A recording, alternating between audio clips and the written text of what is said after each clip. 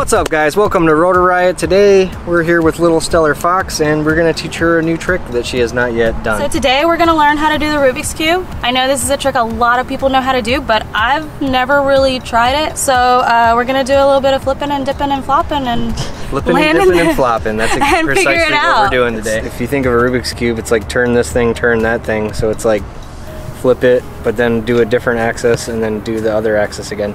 So how I do them is a half a front flip and then a full roll back to where you were and then finish the front flip. Okay. We're gonna start with just doing the half front flip. Don't worry about doing the whole thing yet. Just do that and finish it. So like half front flip, finish the front flip. Work your way up to it. That's kind of how I learned everything. Yeah. If you do it piece by piece, it'll be easier. Because once you get to that upside down phase, it feels like, oh man, I'm gonna crash. I don't have enough time. I'm gonna hit the ground. The more you can do the first part without even thinking about it, then you'll have more time to think about the other parts. Awesome, yeah. That's how I learned how to play songs on the piano. I do a little bit, and I get it up down my memory, and then I start another new piece after that's like ingrained. Yeah. Terrible high five. It's okay. So just the half a front flip. Yep. Do it kind of high, and do it to where like there's nothing in front of you for a little ways. So a little bit less. Woo! A little bit less sky. A little less sky. Yeah. Like that. Okay. A couple more of those to where you feel like you can catch it in the same spot every time. Too much. That's perfect. That was a good one. Alright, looks like you got it. Do you want to try a roll now? Yeah. I would go up even a little higher. You're going to fall quite a bit. Once you get there, just try to do a full roll. Full roll. Now you see on that, like you started off seeing a little more sky, so it, okay. Like,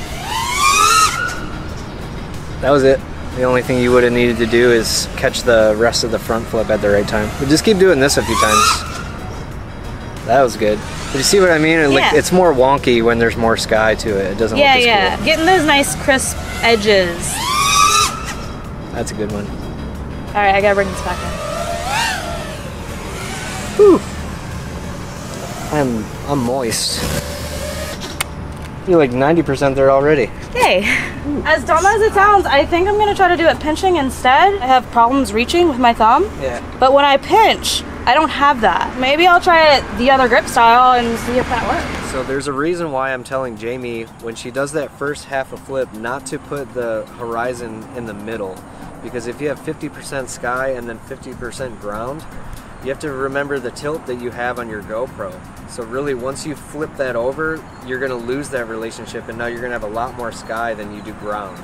So if you start off by having a little bit more ground than sky, as you do that roll, it's gonna maintain a closer ratio of both. If you have to lean one way or the other, I think it's better to lean towards seeing the ground more because it's just a more interesting thing to see spinning around than the sky. So if you really blew the trick completely and you didn't get anywhere near, you know, seeing totally backwards and you're looking down, you could still salvage that, and that looks interesting at least. Like popping up and looking straight down at the ground and doing a roll, that's appealing. But if you were to look straight up at the sky and do a roll, there's no reference. You almost can't tell that you're doing a roll. It just doesn't look as good. So definitely I would say favor the ground more than the sky. Do you want to do a demo? I think we should do a I'll do some demo. Are you ready? I'm ready.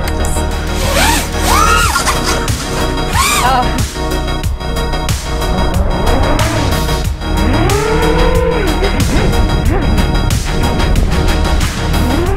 Right out the gate. You're almost there. You've done everything but that last part. Yeah, the last little. I see.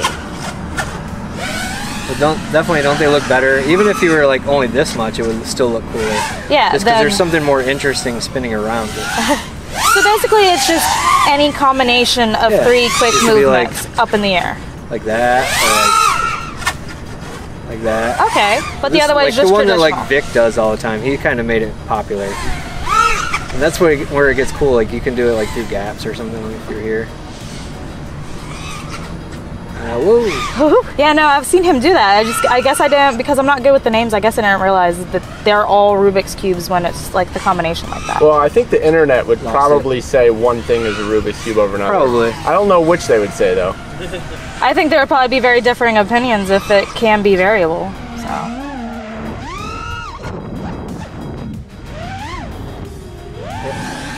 Another thing that I personally kind of like to do is the last half a roll I do it slow, so like not that slow, but slower. This makes it like more dramatic. Oh no! On the roof. Oh no! You're in the top of that fucking. Yeah, we got a stick. We got a stick. We'll get it. There she is. Bam. Nice. Yay! I got my quad back. I just do exactly what I did, except for that last little tree bit. Just do exactly. Well, I'm gonna do it a little different because I'm gonna try pinching this time too. For Drew's booty. Oh, Drew's booty. Yeah, so you gotta try to do the complete one this time. Pretty cool that too. But try to remember on the last part to do a front flip instead of back flip. Oh yeah, so it has that pull over. Yeah.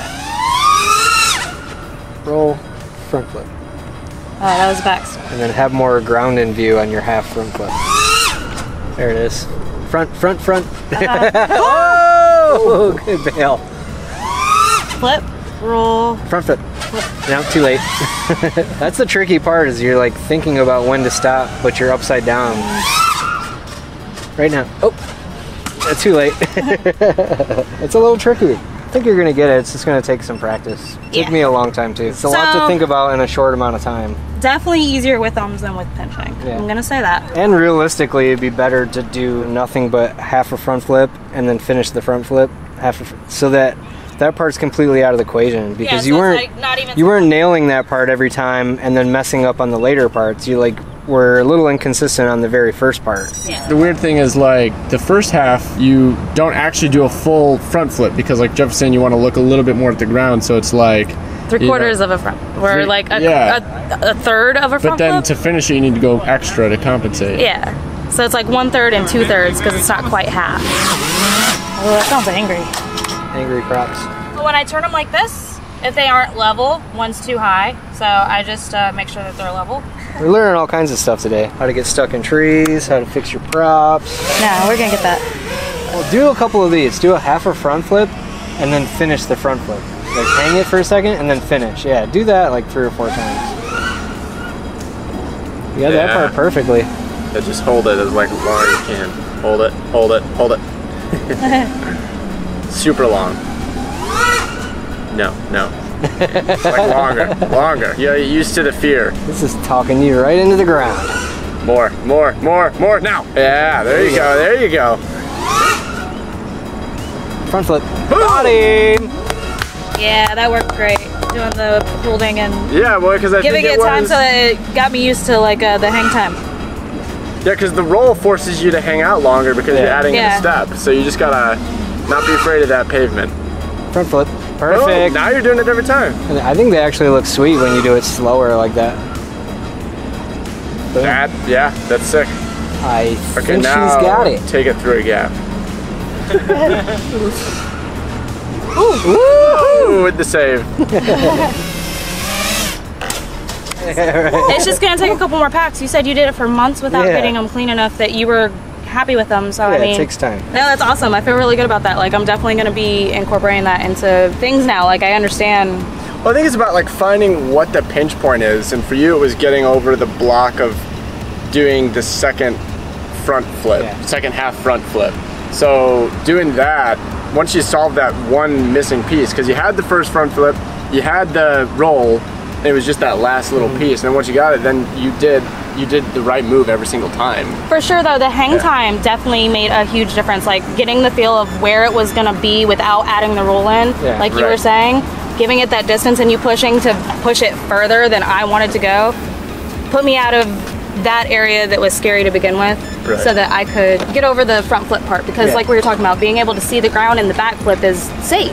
Yeah. But going forward, all you see is the sky. Yeah. And if you're going slow, like you were telling and saying that it looks the best, that's super scary because you don't know when you come back down where the ground is. Getting used to hang time is like an issue in itself. And actually we have a video dedicated to just practicing hang time. Check the link in the description to that, where I teach one of our friends, Paul, who's even newer to flying drones than Jamie, how to get used to the idea of just being upside down in the air. It's a real concept. Like Jamie, you'd already gotten really comfortable with hang time, but just need to get even more so to then so that I can save put the maneuvers in there, right? Because hanging is a lot different than throwing 3 different movements but like in there. Hang time, it's like you don't think of it as a trick, but it's a trick that is a building block for all the things. You need to be comfortable with hang time if you want to do an inverted yaw spin or Rubik's Cube or whatever. So that's going to do it for today's episode. I hope you learned something with Jaboy Vortex and LittleStellarFox here. Maybe you guys could post a link down in the comments with your Rubik's Cubes, and if you have any tips that we missed out on, let us know and help other people do tricks. Definitely tag me in any of your videos of you trying to do the Rubik's Cube after watching this one.